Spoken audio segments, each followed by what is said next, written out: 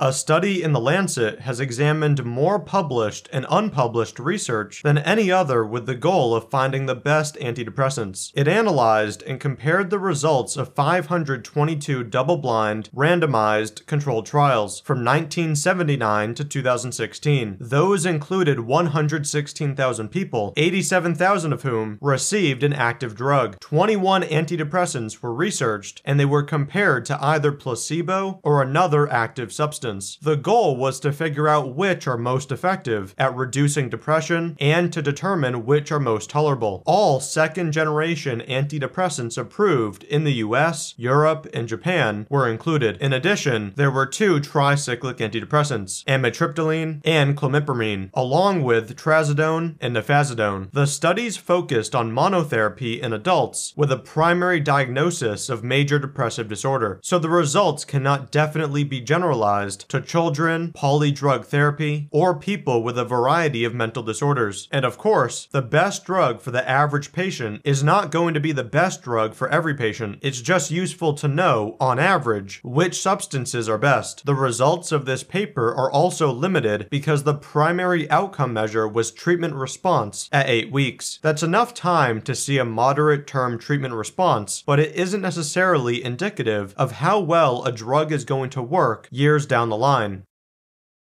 In these trials, the majority of patients had moderate to severe major depression, and the primary efficacy measure was how many patients had at least a 50% decline in their depression score. Based on that measure, all antidepressants were more effective than placebo, but some, like amitriptyline, were substantially better than others, like Reboxetine. Overall, the most effective drugs were Reboxetine, amitriptyline, escitalopram, mirtazapine, Paroxetine, and venlafaxine, while Citalopram, Fluoxetine, Reboxetine, and trazodone were less effective. Unfortunately, the most effective drugs also had a tendency to produce the most adverse effects. One of the benefits of a less selective drug, like amitriptyline, is that they have a higher chance of affecting the neurochemical mechanisms relevant to someone's depression. But having a diverse pharmacology simultaneously increases the risk of side effects, which is part of the reason selective drugs, like SSRIs, became so common. Serotonin might play a role in depression for a lot of people, but it's not the whole story. That's why drugs interacting with the serotonin transporter, in addition to norepinephrine, dopamine, serotonin receptors, and other targets, can provide a greater benefit.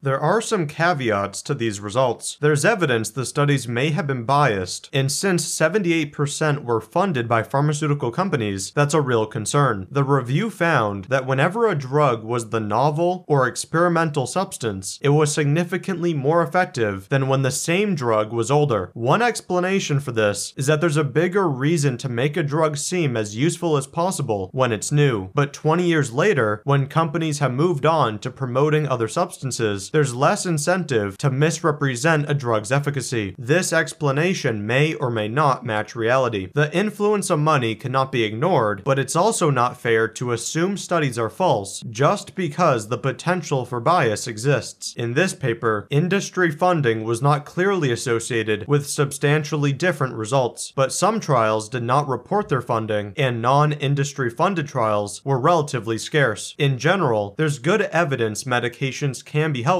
and there's evidence companies are inclined to exaggerate the benefits. The review also found smaller and older studies showed larger effects, particularly for amitriptyline, bupropion, fluoxetine, and reboxetine. Again, bias could be a factor, or perhaps the studies were just lower quality. Either way, the fact that drugs are apparently becoming less effective just because they've been around longer, which doesn't actually make sense, shows the research has to be viewed with some skepticism. The takeaway from this paper is that there is evidence indicating certain antidepressants are reliably superior to others. Reboxetine and trazodone are among those that should not be first-line treatments, while mirtazapine, venlafaxine, paroxetine, and perhaps amitriptyline should be considered earlier. Moving forward, it'd be helpful to have more truly long-term data, as well as data on how subgroups of patients respond to different drugs. Everyone with depression is not the same. People people with significant anhedonia, low motivation, anxiety, insomnia, or various other problems could all respond better to different substances, but the evidence on which treatments are best for which subgroups is still accumulating and needs to be analyzed further. A more detailed overview of this paper is available on the TDC website using the link in the description. If you have any questions, feel free to put them in the comments. The Drug Classroom is only funded by donations. This content is possible due to listener support. If you want to support, you can do so through Patreon, PayPal, or Bitcoin.